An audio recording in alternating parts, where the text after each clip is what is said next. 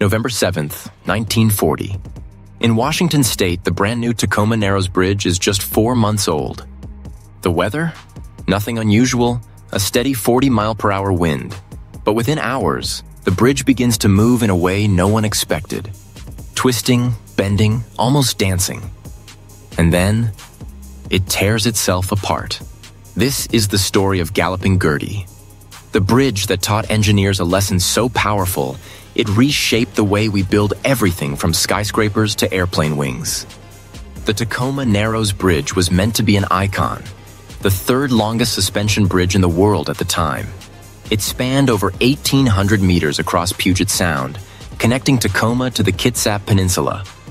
Engineers wanted something elegant and economical, and they achieved it, but at a cost. The deck was unusually narrow, only 39 feet wide for a 2-lane bridge.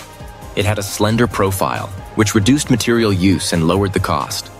Its main cables were anchored into solid concrete, suspending shallow stiffening girders only 8 feet deep, much shallower than the deep open trusses used in other bridges of that era.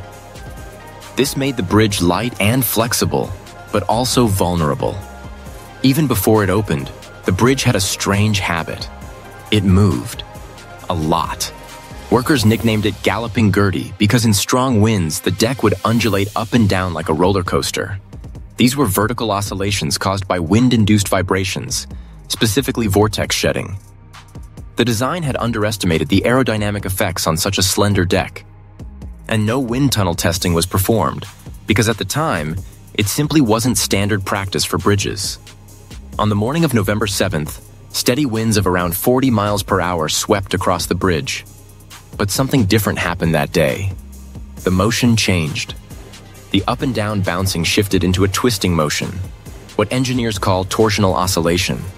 The bridge had entered aeroelastic flutter, a self-feeding cycle where the wind's energy doesn't just shake a structure, it actually amplifies the motion.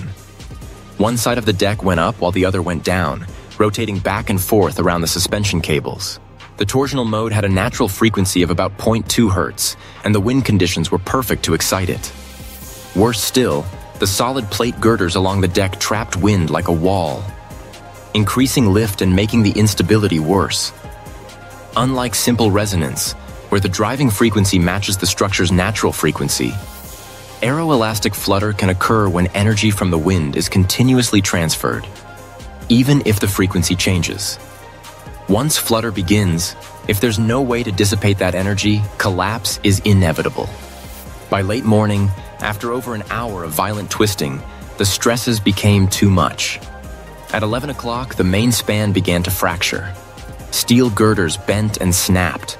Sections of the roadway tore free and plunged into the Puget Sound below. Miraculously, no human lives were lost. But one, a small cocker spaniel named Tubby, was trapped inside a car on the bridge and did not survive. So why did Galloping Gertie fall?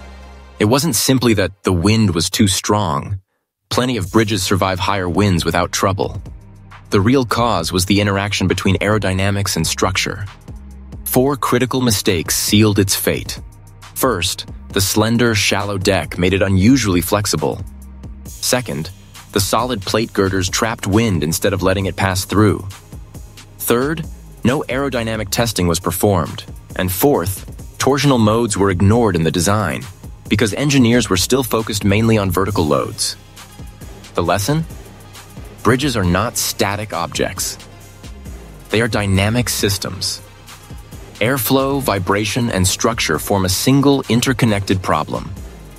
And if you ignore that, nature will find the weakness.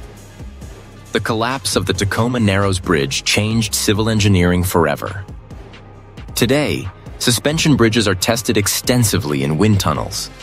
Deck shapes are designed to be aerodynamic, often with open trusses or fairings to reduce lift.